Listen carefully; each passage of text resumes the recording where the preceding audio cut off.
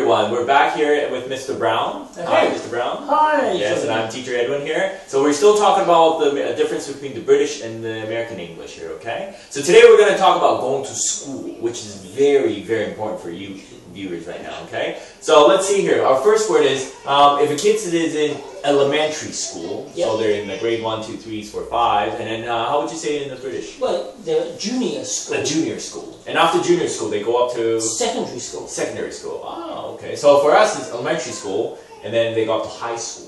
Yeah. That's what we're saying. Good. Okay. All right. And then the next one is we always talk about this. It's the numbers, the study of numbers. Yeah. Okay. And I always say, hey, do you have a math textbook? Okay. Or do you study math? Apparently. Okay. And for the British, well, I would say, do you study maths? There's an S at the end. Maths. I see. Oh, okay. Because it's short for mathematics. So how do you say a math book? A maths book. A maths book. Yeah. Oh, okay, with the S. I see. Okay. And this is always a classic one. Everyone knows about this one, but we're going to put it on here. May I borrow your eraser, please? Yes, may I borrow your rubber? That's right. Eraser for us is, something that you rub off. Yeah. Okay, that's a rubber. I see. Good. And this is a new one for me, actually, and this is a new word for me. When we use a pen and we made a mistake, and what I use is to white it out, or use whiteout, okay? Or correction pen, you call it sometimes. And how would you say? I would say Tippex. A Tippex. And apparently I heard it's a brand name. It is a brand name. And so is whiteout, apparently. I think whiteout is also a brand, or white liquid or something like that. Yeah, brand. but to me, a whiteout would be very, very, very snow. Let it snow, let it snow, let it snow. A whiteout. Oh, actually, we call it a whiteout as well. Oh, okay. Yeah, we call it whiteout as well, so it has two meanings as well. Alright, and the next one we have is a classic game that we used to play with the kids. It's called Tic Tac Toe. Just like that. The O's and the crosses. That's right. Okay, and how would you guys say that? Right.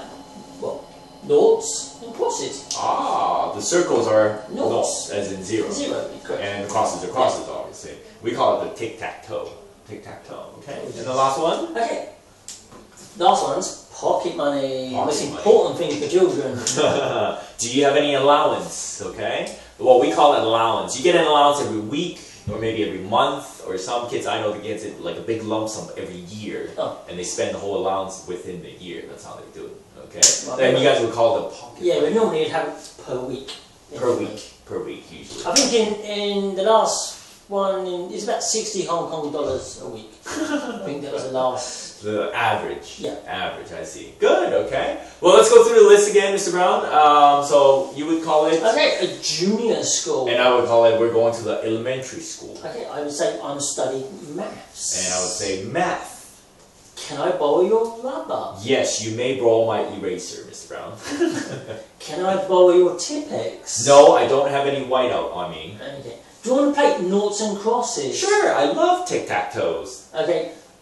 Do you get any pocket money? I have like $5,000 for my allowance this year. Lucky you. Alright, thanks again everyone. Stay Okay. tuned about the next one. We're going to talk about things around our home or our house, okay? So I'll see you guys later. Bye-bye. Bye-bye.